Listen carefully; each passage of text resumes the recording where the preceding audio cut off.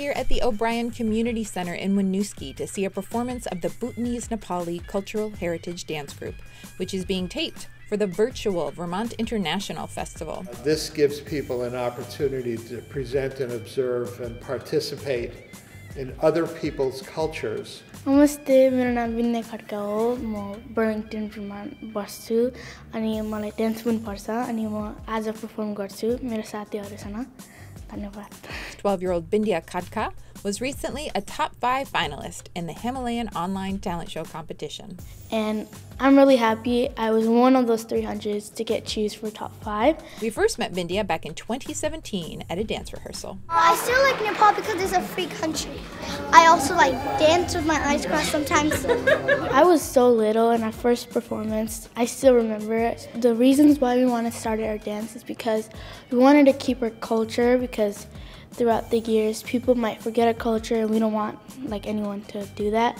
So we wanted to represent our culture in dance. I was really like shaky in my Nepali language, but because of dance I got way better at it, and I usually listen to a lot of Nepali songs. Hi, my name is Jeetan and I'm Bindhiya's cousin. What I tell to everyone, like parents, you don't have to teach kids English, they will learn, because they are in an English-speaking environment. The thing is, you need to teach them their native languages. This is our culture. I want to promote, I want to save, I want to let everybody know. That's one thing you can teach kids easily is through entertainment.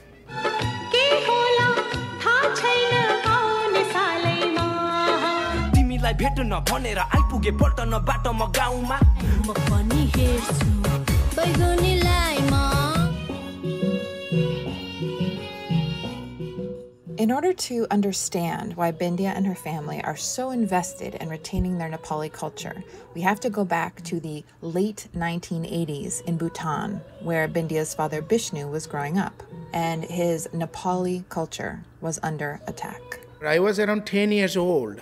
There was started war in Bhutan, and mostly the war happened because of culture and all political issues. All our Nepali books were piled on the ground and they put the fire on it.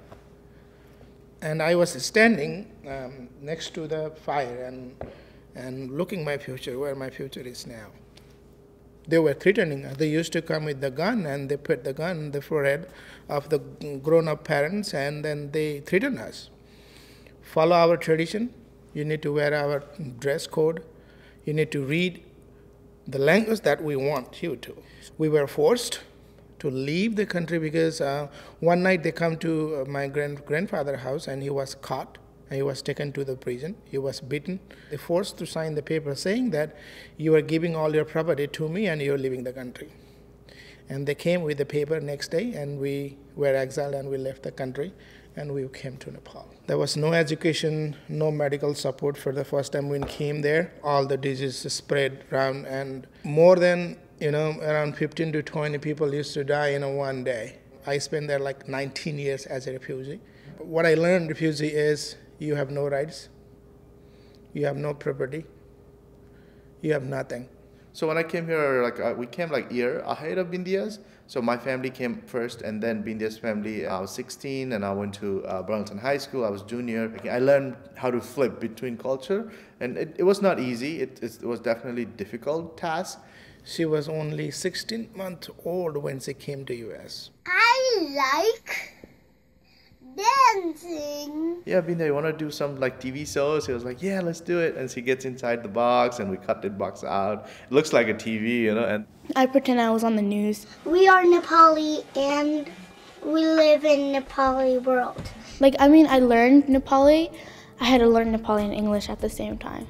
I've been forgetting Nepali a lot, the language, because I've been here, and I really want to not forget it. So it's really hard to balance English and Nepali out. You don't want to regret it later on that, oh, I didn't learn my language. I should have done it earlier. Now it's hard, because I could not pick up, you know. It's very difficult, you know, I think, to be in such place, you know, where even a 2 generation of family can talk to each other in same language. Even the job that I did, you know, going to like working with young adults and youth in the community from other countries, not just Nepal, like, you know, from all different parts of the country, creating like international clubs and trying to help other young people who come here, newly arriving to Vermont. This is one thing that I choose to teach, the culture, very important. The dress code, very important. If somebody asks you who you are, I'm Nepali. I saw that Bindhiya was really interested in dance. And between Bidur and me, we discussed.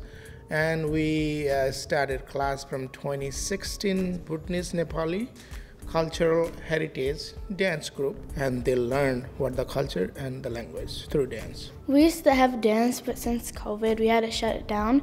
And mostly when we come here to dance, we have to put on masks. Because of all those pandemic, we are doing only the virtual classes. Our culture is really beautiful, and you should represent it. Just be proud of it. Don't care what other people think. It's not just dance. It's literally like a friend group, and every time we sit down and we just talk about our life. So basically, dance is like therapy for us. We kind of think of each other as like sisters because we grew up with each other.